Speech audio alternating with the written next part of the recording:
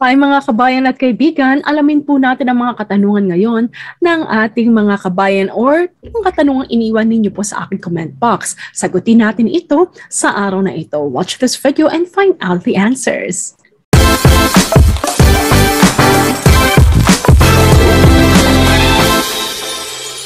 Hi everyone and welcome to Jamey Iris TALK TV, where we talk, discuss, and chat about different topics related sa travel guidelines, protocols, at mga current events in and out of the countries, plus inspiring topics that we definitely have in store for you.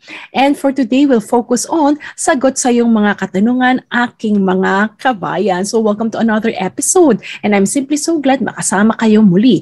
And if this is your first time to join us in this channel, welcome everyone, and I simply want to invite you to join our channel daily. So subscribe and hit that subscribe button and the notification bell so that you'll get updated every day po ng mga daily vlogs po natin. So with that, thank you so much. So basahin na po natin ang mensahe ng ating mga kabayan at katanungan na rin po iniwan ninyo o iniwan po nila sa aking comment boxes. Mula kay Perla Kramer, thank you po Ma'am Jamey sa info. Mula kay Joyce Weger, sabi niya, hello Miss Jamey, good morning, thank you so much sa updates, may God bless you and always stay safe. Mula kay Dichan Brothers, sabi niya, thanks ma'am, very helpful, maiiyak ako dahil stressful po regarding protocol with your health madam, nabunutan na po ako ng tinik. Ayan, maraming salamat Dichan Brothers for letting us know, how the video is actually helping you, Joy Weger and Perla Kramer as well. Totoo yan, nakaka-stress naman talaga sa yung bago-bagong protocols at napakadami pong kailangan requirements na i-comply ninyo upon coming home or flying to the Philippines or flying back from the Philippines to the country where you are actually residing or working. Kaya nagagalak naman ako na matulungan kayo. And with that, everyone, stay safe and stay healthy and keep watching, and thank you so much for what you have just shared, and you're most welcome. I'm simply so glad to help. Mula kay Jilan's Vlog, sabi niya, always watching here Miss Jamey, salamat po sa mga information, sobrang nakakatulong po kayo lalo na sa mga OFW na gaya ng ate ko dahil uuwi na po siya ngayong March 9. Naiya po ang arrival niya, libre po ang quarantine niya Miss Jamey pagdating sa Manila pa uwi sa probinsya dahil hindi po siya vaccinated at hindi siya din OWA member. Hi Jilans, kamusta na? Nakauwi na ba ang ate mo? And looking forward, magkasama na kayo ngayon. So March 9 to, and now is, let us just say, dumating siya March 10, March 16 na. So it has been 6 days. So kung sakasakali na nag-quarantine siya, kasi again, kapag unvaccinated, kinakailangan niya mag-quarantine at least ika-6 na araw. So it's either uwi niya ngayon or bukas siya makakauwi.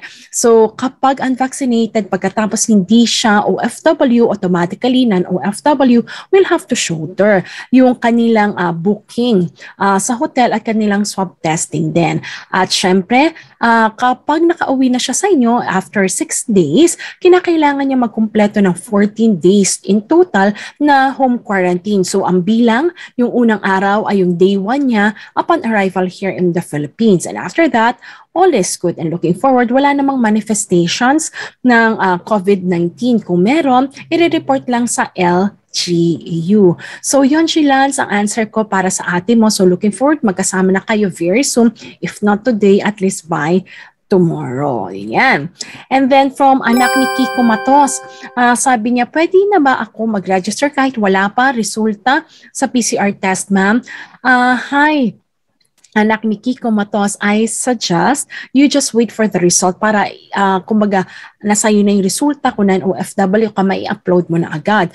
Kung sakasakaling OFW ka, then pwede mo naman siya, pwede na rin kahit wala yung resulta simply because kinakailangan, hindi nyo naman kailangan i-upload na sa 1/2 pass yung resulta dahil hindi na nilagyan ng upload button ng 1/2 pass para sa mga OFWs. Pero again, looking forward, basta negative yan, then you can definitely go home. Pero kung sakaling mag-positive ang resulta, then hindi ka maaring makalipad. Even na kompleto mo ng 1/2 pass, then uulit ka na lang once you recover. Again, looking forward that it will be negative. At kung sakasakali na positive yan, then you can refer to my video just in case ano yung mga kumaga steps natin na you have to take. Pero katulad nga ng sinabi ko, wishing you na all is good and at the same time, negative ang resulta nang sa gayon ay makauwi ka at makapiling ang iyong pamilya. Mula kay Landy De Mesa, Ma'am Jamey, pwedeng next video ang mga requirements po ng PAL sa departure from LAX, direct flight to Cebu so I can prepare. I booked on April 2, 2022. Thank you. Sige, Landy, we'll take a look at that. So what you've mentioned is LAX to Cebu. And then from Manuel Aldea, Ma'am Jamey, hindi ko po may upload yung PCR ko kasi PDF. Wala po akong JPEG at iba pa. Paano po kaya yon? Okay, so Manuela, ano bang gamit mo, Manuel? So huwag kang mag-alala. Pwede naman kasi kung sakasakaling PDF yung sa'yo, pwede kang either screenshot mo siya kung nasa cellphone siya. Screenshot mo lang magiging JPEG na yon. Or kung hindi naman kaya, kung sakasakaling sa computer mo ginawa yan, screenshot din, magiging JPEG yan or PNG. Depende dun sa format na meron ka sa computer. And then, may upload mo na siya. And that's it, everyone. So looking forward, itong mga kasagutan natin sa ating mga kabayan ay nakatulong po sa inyo.